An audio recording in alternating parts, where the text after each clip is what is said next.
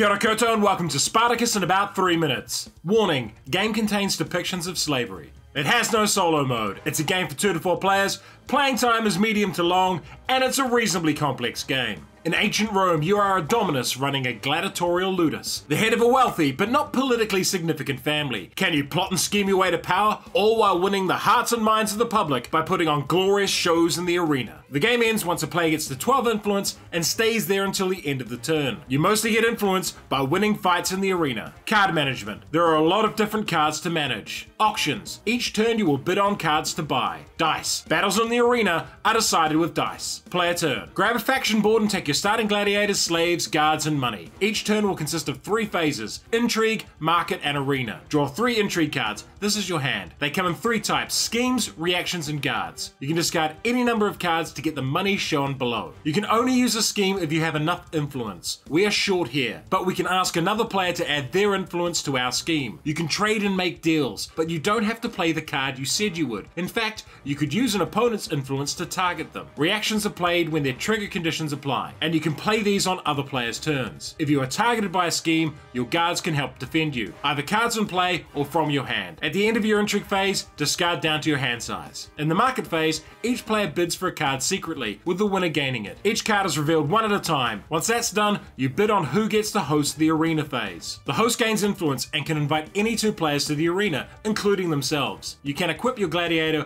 with 1 of each type of equipment card. Here they invite a player who only has a starting gladiator, hoping for an easy fight. Declining an invite costs you influence. Players then bet on the result, but you cannot bet against yourself. Each gladiator gets dice based on their stats. Blue is speed and determine who goes first and how far you can move. Attack uses the red dice and defense the black. When you make an attack roll, rank the dice from highest to lowest. If a red die is higher than a black, it is a hit. If it is lower or equal, it is a block. And any die of 3 or higher that is unopposed is also a hit. Each hit removes a die from your opponent's gladiator. When you run out of one type of die, your gladiator can yield. If you lose them all, they are decapitated. The winner gets 1 influence and the gladiator 1 favor. Gain 3 favor and they become an influential champion. A wounded gladiator can be spared or put to death, but each favor they have costs the host 1 influence to put them to death. Claim any gambling winnings and end the turn. Why would you like this game? Spartacus is a game of blood and treachery, and as a result it's definitely not for everyone. The amount of dealing, trading, backstabbing, and murder involved in the game makes it a great fit for groups who want high interaction and conflict. And this is what makes Spartacus really work for one of my groups.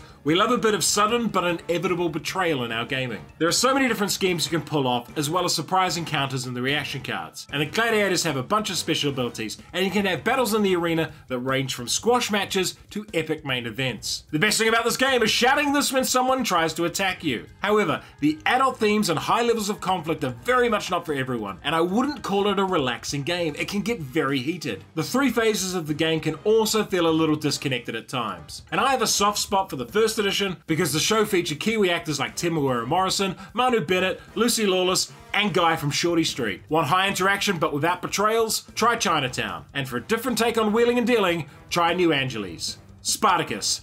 Bloody good game. 3 Minute Board Games does not do paid content. Keep us independent by supporting us on Patreon. And if you enjoyed this video, hit the notification button and subscribe to the channel.